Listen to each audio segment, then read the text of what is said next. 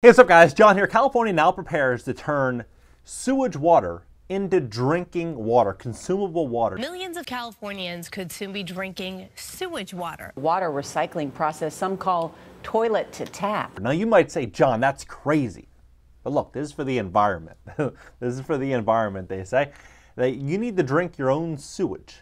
What? I didn't have any corn. But when you see what they're doing, I mean, this is LA Times, by the way. So this isn't like some fly-by-night, third-party website. LA Times telling you, you're drinking your sewage.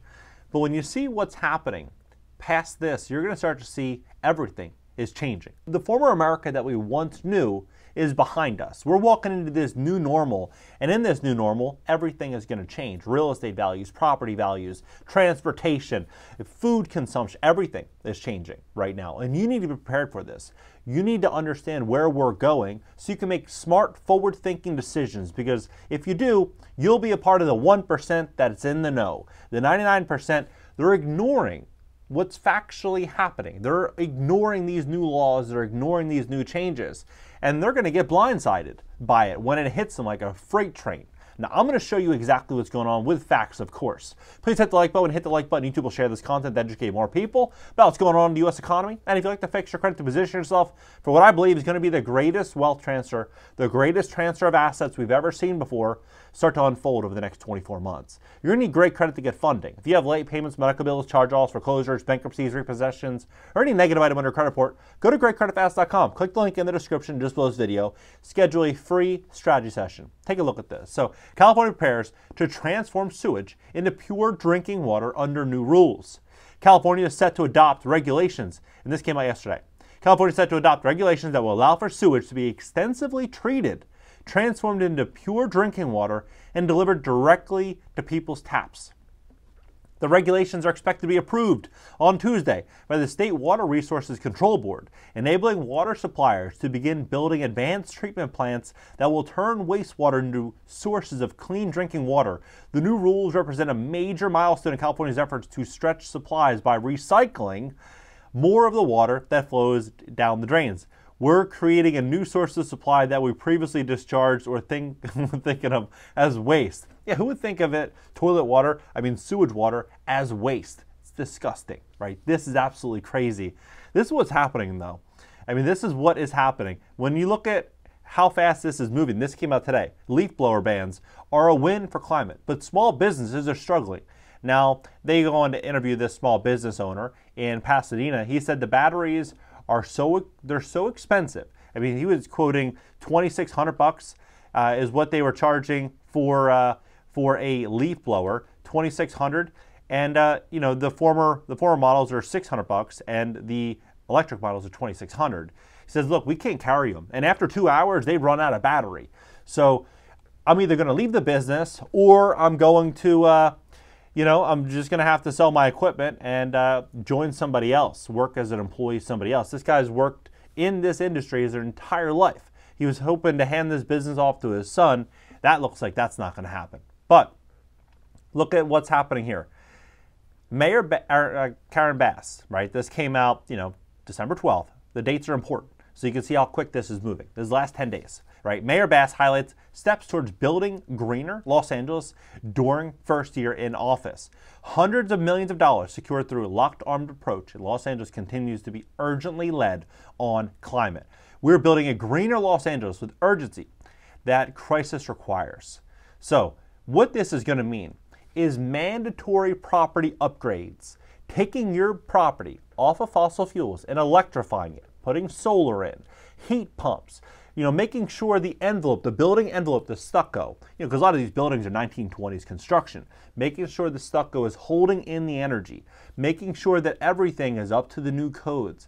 This is not going to be cheap, but this is going to happen. I mean, this is what's going to happen. This is going to be, residential buildings right here, right? So they want to electrify the transportation, decarbonize power generation, and reduce greenhouse gas across commercial and residential buildings. Now, when you look at, everything that they're doing here, they're going to be, decreasing water, decreasing waste, right? Decreasing waste, purifying Los Angeles water, creating more equitable Los Angeles for all. So you have to read between the lines, not read just the headlines. Rain capture, electrifying the transportation system, And I'm going to show you specifics so you can see what this actually means here. Increasing energy affordability, progress towards running with 100% clean power.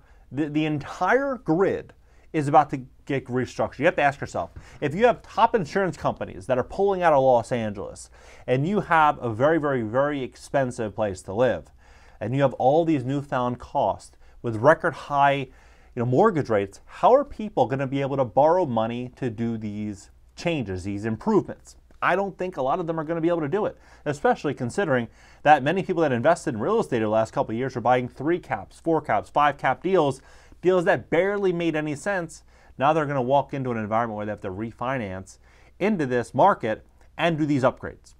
They're going to look, I'll show you this so you can kind of get an idea. This shows you Los Angeles and what the plans are. So here's, they have zero waste accelerator, right? Cities towards unions, the call for actions, clean air accelerator, clean construction accelerator, divesting from fossil fuels. So if you look at what divesting from fossil fuels looks like, make a commitment to increase our investments in climate solutions and the green economy and divest municipal investments from fossil fuels. Encourage the city and other relevant pension funds to develop a policy to divest from fossil fuel companies as part of a wider climate management. Encourage the city and other equivalent, right? But look at this. And you click on what we do, and you click on, buildings, let's see here, energy and buildings. You will see right here, implementing and enforcing building energy regulations and mandatory performance standards for existing buildings. What does mandatory existing standards and enforcing mean? It means that, things are about to change in a really big way, including measures to reduce embodied emissions in buildings with benchmarking, whole life cycles, incentivizing, implementing citywide actions towards grid decarbonization. This matches up directly with what lacity.gov is saying. So this isn't like some, sources matter. This is what they're saying. This is factually what's happening. It might be hard for a lot of people to understand, but this is factually what is happening. Now, when you look at what's going on with trucking, this is all by 2024, right? So we're talking 2 weeks, January 1, this is when things are going to start to get real. Truckers are caught in the front line of California's EV push. Now, when you scroll down here, I'm not going to make you read all this. The startups in California have a lot of work ahead. The State Energy Commission has estimated it will need 157,000 more chargers dedicated to medium and heavy duty trucks in the next 6 years, a target that would be required by building more than 450 every single week. The state needs to install a biblical amount of infrastructure. You think about this, $1.7 billion for medium and heavy duty truck charging in basically the next 2 years. Business owners can take advantage of the state and federal incentives by offset the price of these trucks and charging infrastructure. These trucks, by the way, they're quoted somewhere in between the $300,000 to $400,000 range for a new truck. And when you charge one of these trucks, you're not charging it, like when you fill gas, you're in and out in 15, 20 minutes. You're gone. You're down the highway, on to the next drop off. When you're charging an electric truck, you might sit there for 8 hours, 10 hours, 12 hours. You're not getting the same range. So all those costs are going to be pushed onto the consumer. The trucking company is going to take on these newfound costs. If they can afford to stay in business, they're going to push on the cost, right? So structurally, what's going to happen is a complete overhaul of supply chains. That's what we're walking into. Now, that might sound far-fetched, but if that sounds far-fetched, look at this. NBC News, right? NBC, Los Angeles, this is what they're saying. LAPD moves to accommodate new DACA officers who can't personally own that, right? So this came out 7 days ago, December 11th, and the new LAPD plans to adjust its policies this week to empower some of its newest officers who are also DACA recipients to possess the department issued. So this is people that came from different countries coming to America now in Los Angeles. They're now going to be police officers. So federal law would generally prohibit such a person who is in the U.S. under deferred action for childhood arrivals immigration policy from possessing one of these or this. But by LAPD making their off hours part of the performance of their official duties or other law enforcement purpose, these officers would be allowed to carry these while away from work. According to, you think about this, they're coming from a different country here in America. If you commit a felony when you are 18, 19 years old and you want to be a cop 20, 30 years later, that's on your record. That's on your record. The odds of you becoming, police officer are basically going to be close to zero. But if you come from a different country and you have no record, you start with a clean slate here, you might end up getting a couple people that maybe you shouldn't have, right? Conservatively speaking, right? You might be able to get a couple people on the force that maybe you shouldn't have.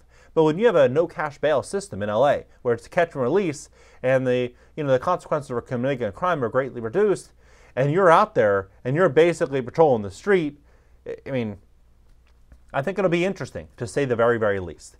We've sought information from our federal and state city attorney to understand what does the policy need to discuss to articulate the basis of which DACA individuals, now a police officer, can lawfully carry and possess.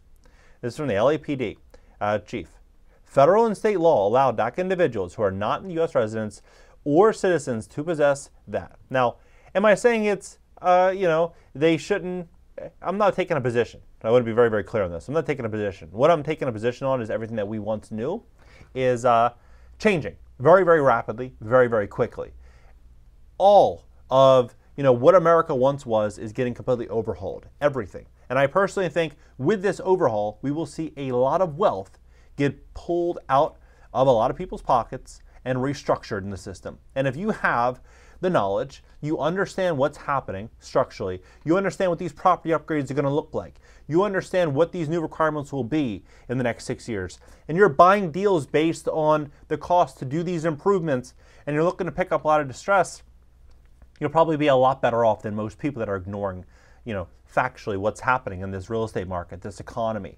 And that's the hard truth. When you're looking at all these things, what I think is going to happen is we're going to start seeing a lot of wealthy people in California say, you know what, I'm going to have my own water filtration. I'm going to have my own system. I'm going to have my own pumps.